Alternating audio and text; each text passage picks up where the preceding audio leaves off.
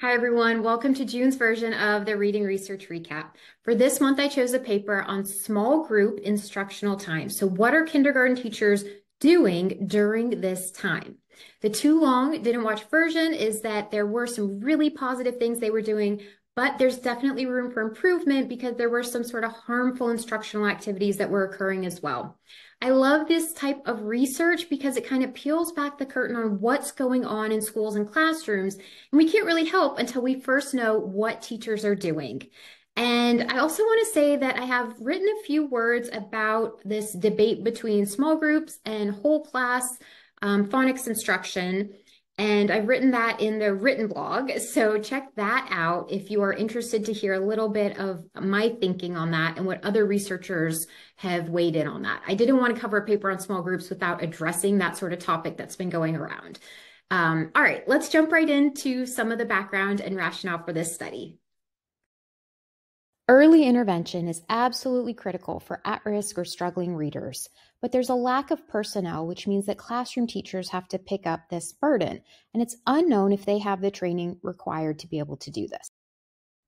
Previous studies have examined which literacy domains, so phonics, fluency, etc., are covered during instructional time, but none have really looked at how skills are taught during that time. And for this paper, it was specifically teacher-led small group time in kindergarten. And there were 11 teachers across 5 different schools in 2 Texas school districts. And the researchers combined video recording, so observation, plus teacher interviews to answer this research question. Okay, so what were some of the results? Well, in terms of activity types, the most common activity was text reading at 36%, followed by phonics or decoding, followed by print concepts, and then comprehension instruction. Only one teacher engaged in writing instruction. Be sure to check out the written blog to see all the breakdowns of percentages. The most common instructional practice that the researchers observed was teacher modeling or teacher explanation. This was followed by teacher-guided practice. They also noticed a lot of opportunities for students to respond, as well as receive feedback and scaffolding and have time for independent practice. So all those 4 things I just mentioned are fantastic and really great instructional activities.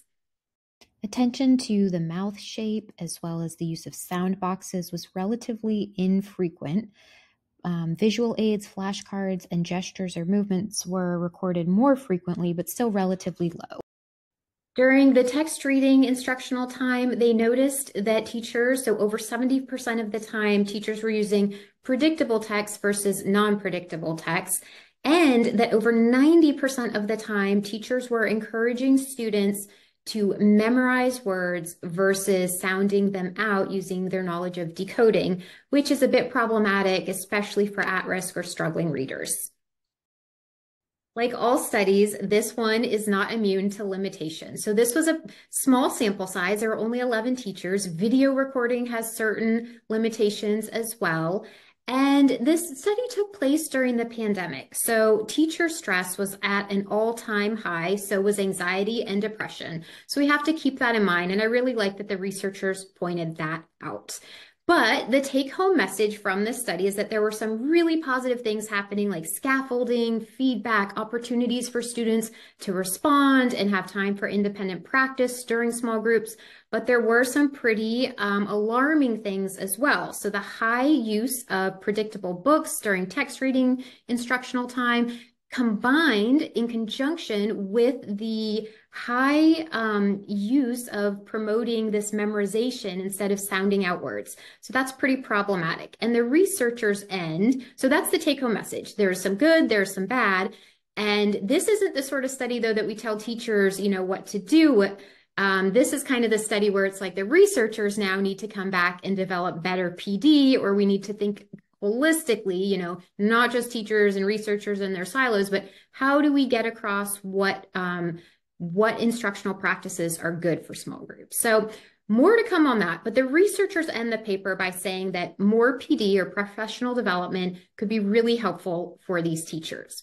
And speaking of PD, I have a perfect study that pairs really nicely with this one. So when you go to those like fancy restaurants and the chef pairs like the meal with wine, I've got the perfect pairing for you guys in terms of research. So this study ends by saying that the teachers need more PD or better PD to know what to do during small group time.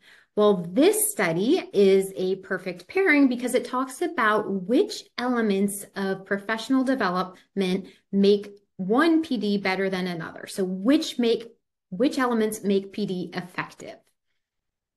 The results of their research show that for PD to be effective, it should instill insight, motivate change, develop teacher techniques, and be embedded in practice. So these are things to keep in mind when evaluating certain PD opportunities for your upcoming school year. All right, that's all that I have for June, and I will see everybody in July.